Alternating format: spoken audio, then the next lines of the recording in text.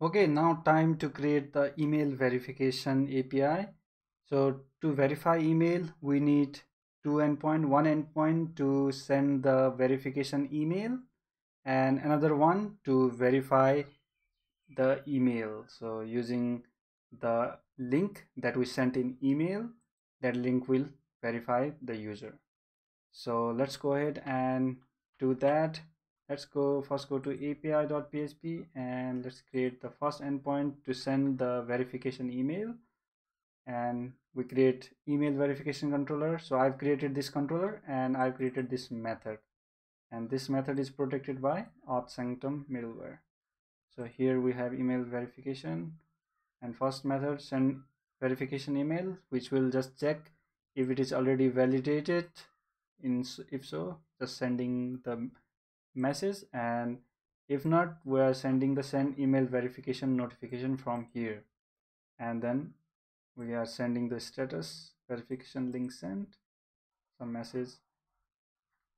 Okay, so this is all we need to do this step.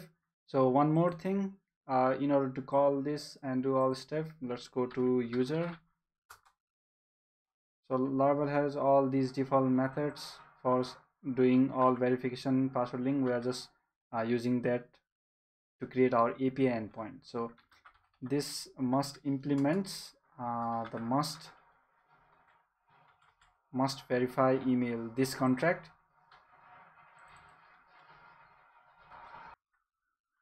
Okay, that's all you need to do, and here it will send.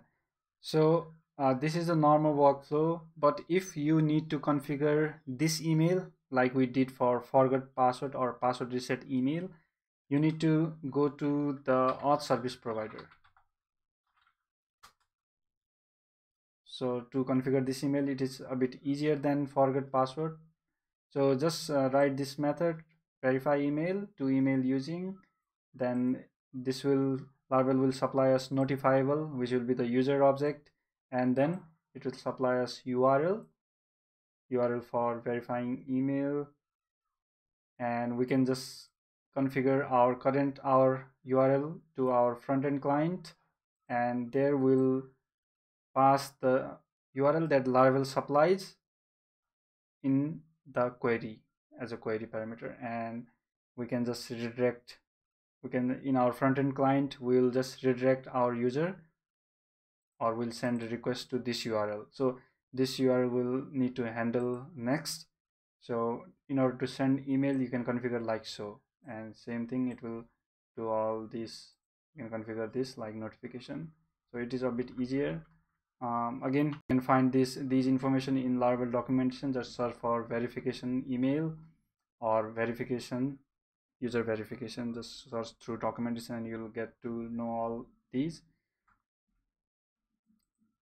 Okay, that's it. So now let's go ahead and send the request email verification notification. Just send request to email. Let's verify if that is the correct endpoint. Yeah, email/notification. So here we don't need to pass anything as a body, but since this is a middleware protected, we need to pass the bearer token. So user need to be authenticated in order to send request. Again, you can pass bearer token from here, or just authorization header bearer token. So I'm supplying this token. I think I have to get the latest token. This is the old token that I was experimenting with. Copy it, go to email verification, send it.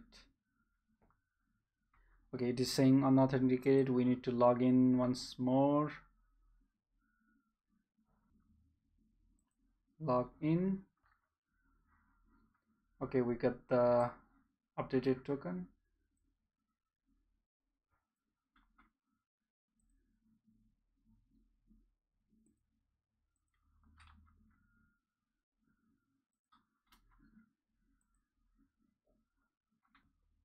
Okay, in order to send that, you need to have this verification verify route, which we have defined, but I have commented that.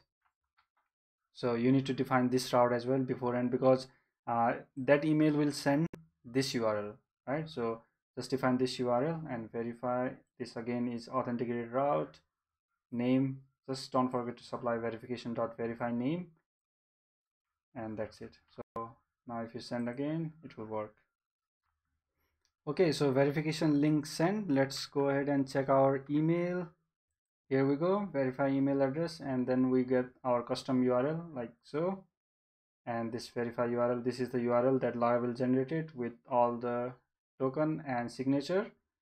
And whenever we hit this endpoint, it will redirect us to the front-end client from where we are consuming this API, and from there we need to send the post request to this URL. All right, so let's go ahead and click. Right now we have no front-end implementation. We'll do it in later video. Right now we are just focusing on API part. So this we can mimic using our sanctum. So in sanctum, just go ahead and put this URL here, send the get request. Again, we need to have a valid wearer token for requesting this endpoint. There we go. I think, yeah. So now let's go ahead and send.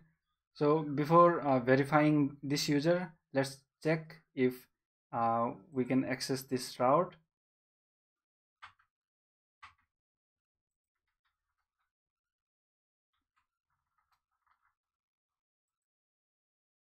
So right now we can access some protected route. There we go. And here I will do one more thing. I will just put another middleware verified. This is supplied by Laravel. So only user who have email verified can access this endpoint. Since I have implemented this middleware, now let's go ahead and try to access again.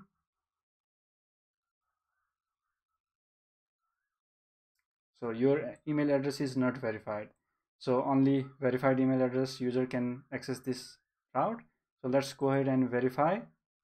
So this is the route, or this is the link we get from our email. Now let's send. All right, so email has been verified. Now let's try to access the protected route. Previously it was saying email not verified. Now we can access our endpoint. Also we get this email verified at field, which is the current date time. All right, so this is how we handle email verification. I'll put this code on GitHub. You can study this and you can implement it in your own API. All right, so I will see you on another video. Bye.